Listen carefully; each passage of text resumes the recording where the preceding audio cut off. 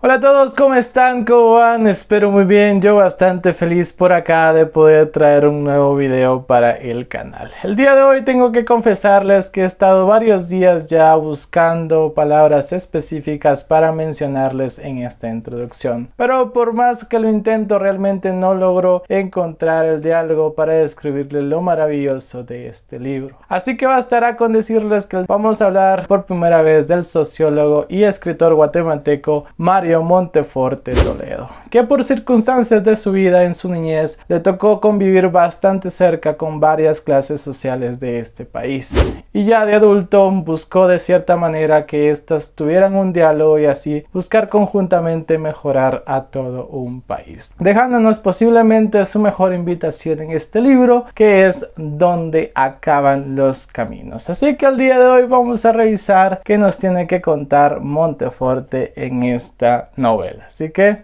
comenzamos.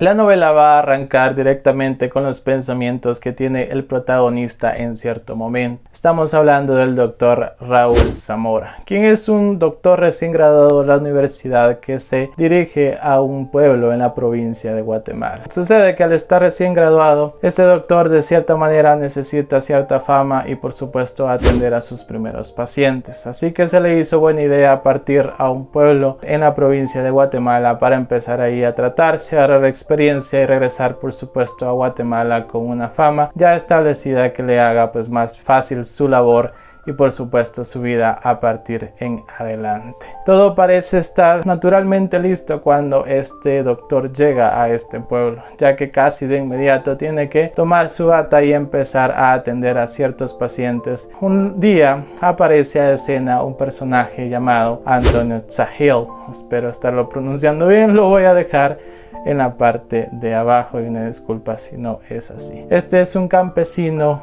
que vive en la sierra, que le menciona de que su mujer ha estado bastante enferma de fiebre por durante varias semanas ya y que necesita que por favor el doctor Zamora se desplace donde ella se encuentra para por supuesto atenderla y así tal vez salvarle su vida, ya que está bastante preocupado de que esta la pueda perder en cualquier momento. El doctor Zamora entonces le pregunta o lo enfrenta diciéndole por qué los brujos de esos lugares no la han atendido y pues no la han curado ya, siendo que ellos son los que forman la atención y desprecian a la ciencia en aquellos lugares. La respuesta de Antonio realmente es bastante sorprendente al decirle que estas no son cosas de brujos sino que de hombre de ciencia y que es únicamente él que posiblemente podrá detener aquella enfermedad. Debido a esto, tal vez o meramente por vocación, Antonio y el doctor Raúl Zamora se desplazan en aquellos caminos llenos de polvo que desembocan en aquella sierra o en aquella montaña, donde pues solo algunos tal vez afortunados conocen los caminos a totalidad. Cuando este llega a donde está la esposa de Antonio, pues se da cuenta que esta es una enfermedad de nombre tifus. Es una enfermedad que se propaga directamente por piojos o pulgas directamente y que no bastará directamente como tal con unos remedios o con ciertas medicinas que se le puedan dar, sino que es precisamente necesario venir y eliminar absolutamente todo lo que pueda esconderlos. Antonio entonces se ve involucrado en tomar la decisión más importante o más letal que le pueden dar a un hombre de familia. Sucede que tendrá que quemar su casa y con todo lo que tenga ellos para poder así sobrevivir a esta peste o a esta situación de tifus. Este lo hace con todo el dolor de su corazón tal vez, pero sabiendo que por supuesto debido a este acto podrá salvar a su familia bastante pronto. Entonces Raúl y Antonio se hacen muy buenos amigos después de librarla bastante bien con esta situación tan difícil. Es entonces donde el doctor Zamora empieza a de cierta manera frecuentar la casa de los Sahil y se enamora de la hija mayor de este de nombre María. Es bastante sorprendente realmente con la valentía que Zamora enfrenta y describe aquel amor, ya que se lo comenta directamente a Antonio, siendo que es el patriarca de aquella familia. Por supuesto, y casi de inmediato, en un segundo, se da cuenta que es un amor, podemos calificarlo de imposible, ya que si bien por supuesto el amor se puede dar entre dos personas, ciertamente las clases sociales a las cuales ellos representan podría ser realmente algo muy difícil de lidiar. Sin embargo, le menciona de que aceptaría posiblemente una relación si la muchacha también está de acuerdo y comparte aquel sentimiento que el doctor Raúl dice mencionar para estos momentos. Por supuesto, sucede que aquel amor es bastante correspondido por parte de María, y es entonces donde empieza uno de estos amores imposibles, uno de estos amores que brilla a la distancia por lo poco comunes y por lo imposibles que parecen ser. Su relación continúa durante un tiempo y Raúl llegan a convivir juntos en una casa, en una habitación durante 70 días. Durante este tiempo, por supuesto, él es el suficiente para describirse y poder ahondar en aquellos mundos tan diferentes. Uno, por un capitalino graduado de la universidad, donde pues puede ver las situaciones un tanto lógicas, donde tal vez no tuvo que sufrir demasiado para conseguir aquello que ahora tiene, y por supuesto queriendo que obviar aquellas críticas que le llegan precisamente por su amor con María. Y por parte de María tenemos a una muchacha totalmente inocente que desconoce muchas cosas a las cuales pues posiblemente su futuro esposo está demasiado acostumbrado y le parece pues lo más común del mundo. Esta empieza a descubrir que hay muchas cosas que desconoce y empieza a verse o hace cierta analogía en pues un espejo y empieza a conocerse a ella misma y empieza a querer aprender de todo aquello que desconoce. Realmente una analogía bastante directa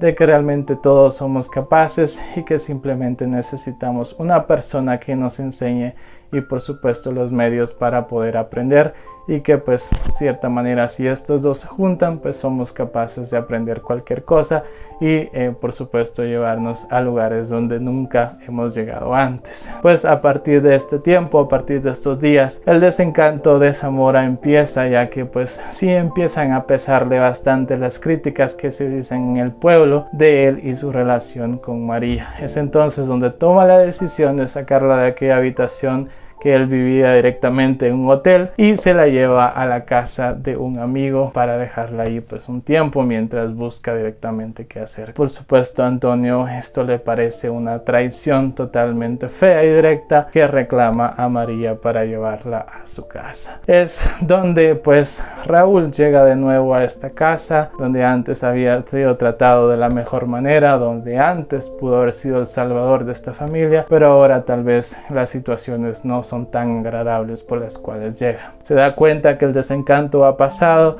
que las diferencias entre ellos son muy grandes y que realmente continuar sería algo tal vez muy difícil y algo hasta ciertamente dolorosa para ambos. Pero este amor se complica cuando el escritor nos dice de que ya no es una situación de solo Raúl y María, sino que se sumará otra persona a la ecuación que podría cambiarlo absolutamente todo. Realmente pues Monteforte Toledo en los últimos 3 capítulos de este libro hace una cátedra de cómo pues escribir, de cómo pues enfrentar o describir ciertos asuntos sumamente importantes que incomodan hasta cierto punto, pero cuando su historia termina en estos últimos 3 capítulos es realmente maravillosa. Y pues por supuesto vamos a saber qué fueron los destinos tanto de Raúl como de María.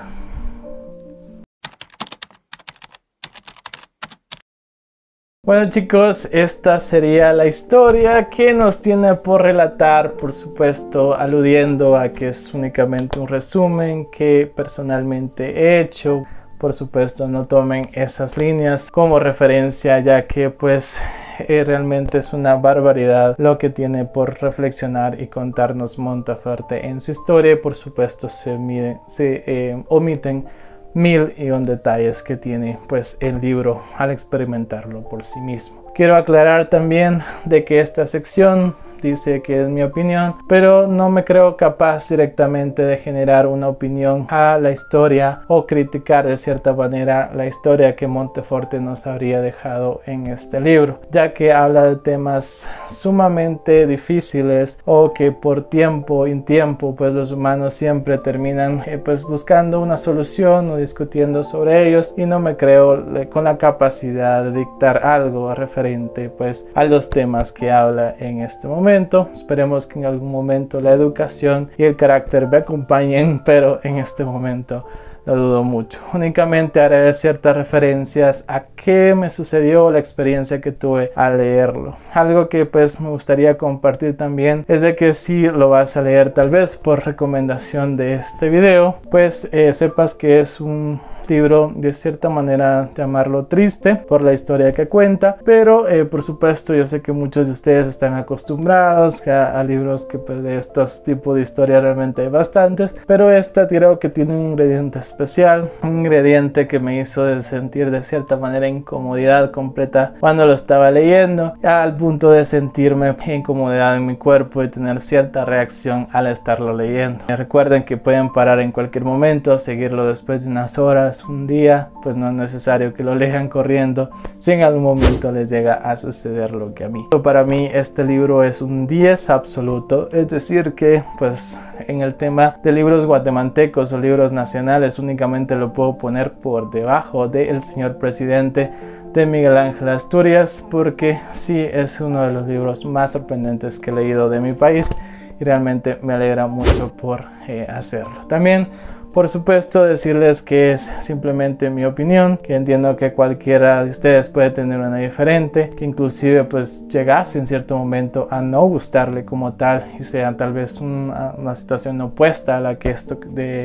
a lo que yo estoy diciendo, pero por supuesto lo pueden compartir en la parte de los comentarios y también diciéndome si han leído pues otra historia de Monteforte o otra novela para por supuesto buscarla bastante pronto. De igual manera, pues por favor cualquier comentario la parte de abajo. Esto será todo por el día de hoy. Muchísimas gracias por haberte quedado hasta acá. Recuérdate suscribir, comentar y nos vemos en otro video. Bye.